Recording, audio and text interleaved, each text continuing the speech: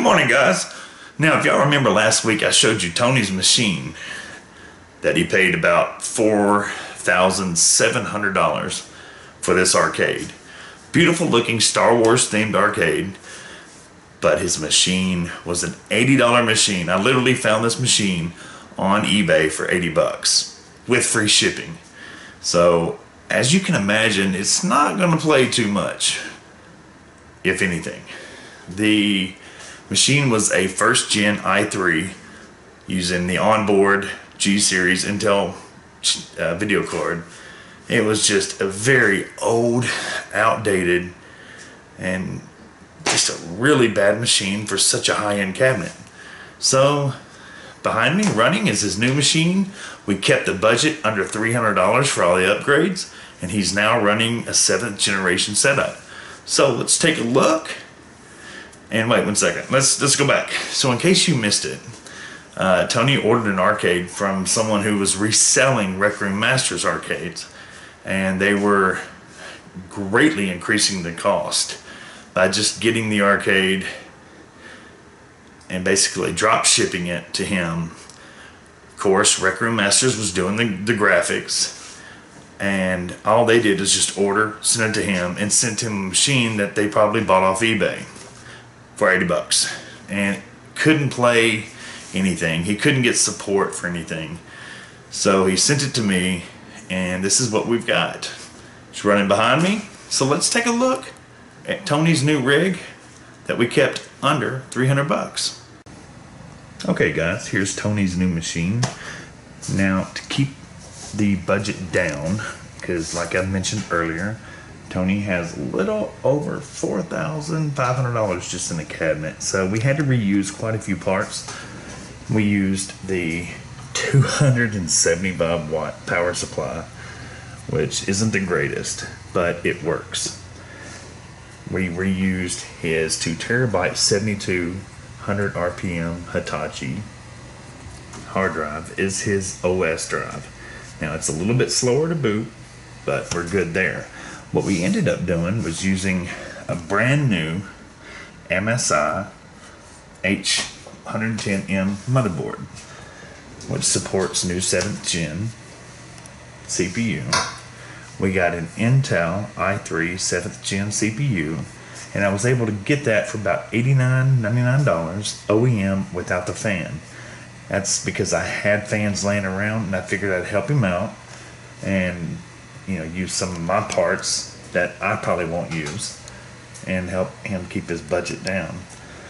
We went with the new $20, I think it was $25 Roswell case. Pretty case, does the job. What I was surprised about is it does come with a 20mm fan as well as a 10mm fan. And the thing about cheap cases, they work and they do the job. However, they're not built for cable management, so you got to get really creative. As you can see, I pretty much got everything stuffed in here, and there's also a zip tie keeping them in there, and these aren't going anywhere either, so we got good airflow. We replaced actually his old, he had an Intel i3 first generation CPU with the G series Intel video, which obviously will not play anything. And we stuck a NVIDIA GTX 1050 in there, DDR4, 8 gigs of RAM, and altogether we've got $50. I think we got the video card for about $109. He did not have Wi-Fi, so we bought him this is a $13 600 megabit Wi-Fi.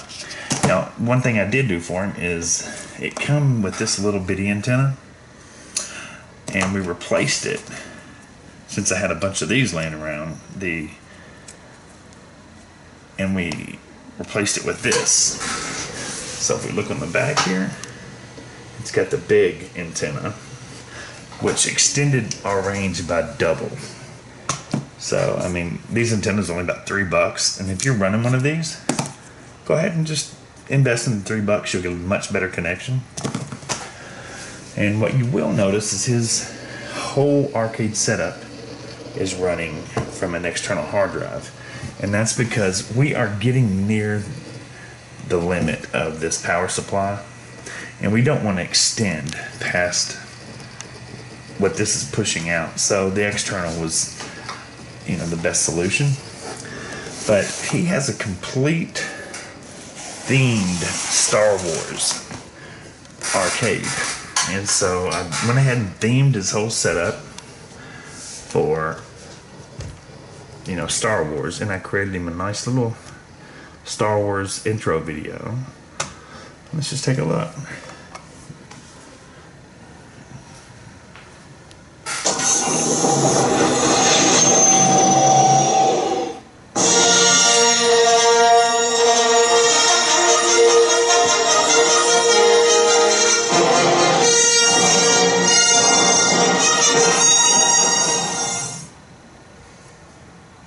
There you go. So what we came in at is, I do believe, the machine.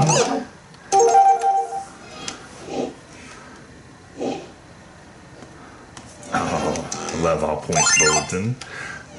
Hey, you, more. What we came in at, roughly, with the hardware, is probably... Loading complete. Well, let's just take a look here. Let me turn this down. I'm going to go ahead and exit.